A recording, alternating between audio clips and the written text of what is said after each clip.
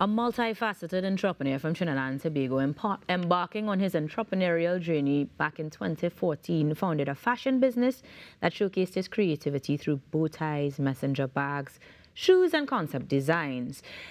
With an innovative air filtration tech helmet under his belt as well. This morning, Jude Mark, founder and CEO of Jude Mark Incorporated, is getting ready to tell us about his latest invention, if you will, and give us some more insight on how he has used his many talents to rightfully earn national awards and continue to inspire us. Good morning and welcome to the Now Morning Show, Jude. Good morning, Ainka. Nice to be here, and good morning to all the viewers at home also. Now, I know I kind of skipped across from fashion to innovative air filtration tech helmet. I'm sure somebody home is like, how did we get here? So give me a little bit of insight to the person who doesn't know, my fellow under 40 recipients of an award as well. Give me a little context as to who exactly Jude Mark is. Right, so back in 2014, I started a fashion brand, Jude Mark designer brand, and I started making different types of bow ties, shirts. Well, now I started making shoes also. And during the pandemic, I decided to transition to a tech company because I realized that why should we allow a virus to stop us from functioning? So I decided to create a technology that could allow us to continue to go about daily lives, regardless of what pollution or viruses is in the air. Jude, how did you transition from those two? Because it's very unlikely that a fashion-focused person would have a tech background. So where did the education for that come from? Well, I have a very diverse background, a lot of different skills. I love technical drawing, I also love physics. So I'm deep into those sciences. So I teach myself a lot of these skills that I know. So when the issue came up, I decided to dig into the science and apply it to some wearable technology. And that's how it was easy to make the transition. So having the background in technical drawing, being an animator, I was able to do the industrial designs for the product. And now we're bridging the gap. Now, you therefore have that architectural visualization down pat. I mean, it's what we were seeing in the introduction as well. Yeah. And I imagine that's where we're going to in terms of the future of Jude Mark Incorporated. Yeah, well, that's actually a new skill I learned this year. So I received a job to do architectural visualization project for real estate property. And I was like, well, I do technical drawing, I do animation, so I might as well. And it was really easy. I mean, it was painstaking. It's not an easy thing to do. I mean, it's painful. Like, I did it on my own. That's usually a 3-man project. But it was possible, and I was able to do it really efficiently. Okay, so I'm going to back up a bit because we then need to break down all of the different sets of skills, if you will, that you've explored thoroughly. Because it seems like none of them have stopped existing. We still have fashion going on. You said shoes are a new thing. Yeah. We still have technological advancements being an option, and now the 3D rendering and additional skills being explored. Yeah. So where is the latest bit of focus? If we were to look, for example, to the fashion, where are we there? Well, the shoes, that's basically the new thing that I'm focusing on. Well, the shirts, the ties, that kind of thing, they have their place. But Jude Mark Incorporated, launching as a tech startup in the US, the focus is now shifting to the air filtration tech helmet. That has had some challenges with regards to Trinidad not having like a thriving tech industry. I want to be one of the forces to try and promote that in Trinidad, to also open the way for others who would want to get into tech. So that's why I'm focusing right now on raising funding to build the prototype for the air filtration tech helmet. So the visuals that we're seeing right now would be the mechanics, the aesthetics thereof. So these designs, so what you would see first was the air filtration tech helmet that would have an onboard computer that will be able to do universal translation. You could speak to someone in any language. It could listen, translate, give you information on the headphones. It will have a thermoelectric system to provide hot and cool air based on the weather. And it also has a magnetic levitation electric motor on the inside. So that is a totally new invention. Well, I didn't see anything like that in the US Patent Registry Office when I did the research. But when I graduated from the Founder Institute, I had to do the research on the maglev technology. You mentioned the Founders Institute very casually, but this is one of the world's largest pre-seed accelerators, essentially a very big deal. Yeah. So, how did you get into that? Well, I tried everything I could in Trinidad at first. I tried every incubator and accelerator. I got rejected. And I decided I was literally crying on the floor during 2020 because I spent like 4 months not knowing what day or time it was inventing this product.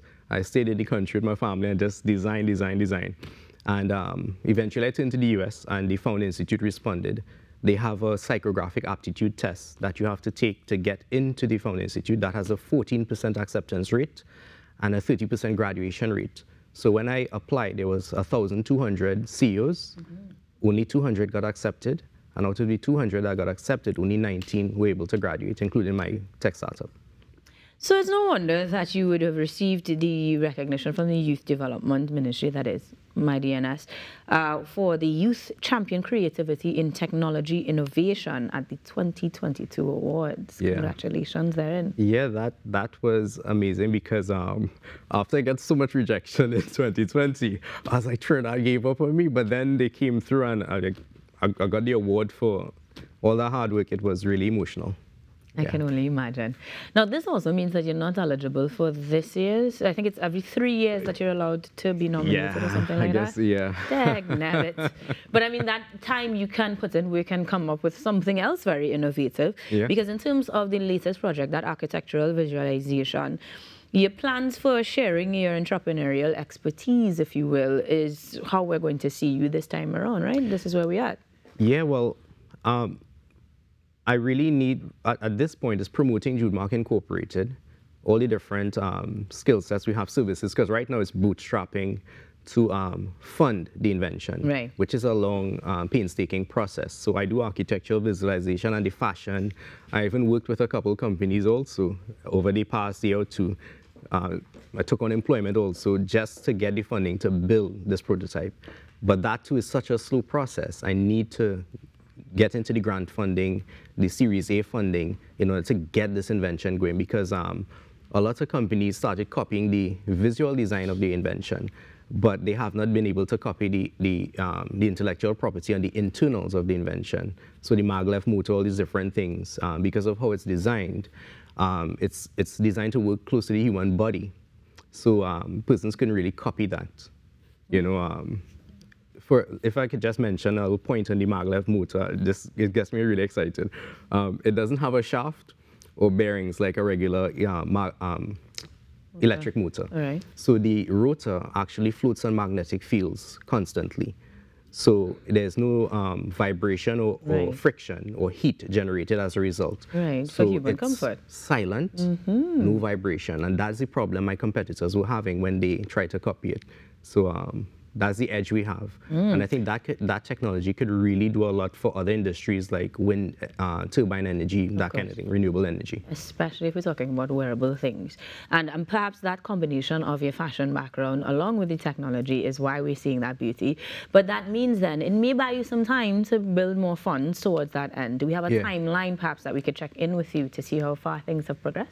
Yeah, I'd love to be back soon, and probably the next time I come, I would like to be here with the prototype, with the built-out prototype, because it was verified by an aerospace engineer, the CEO of a space company in the US, that's Joel Cecil.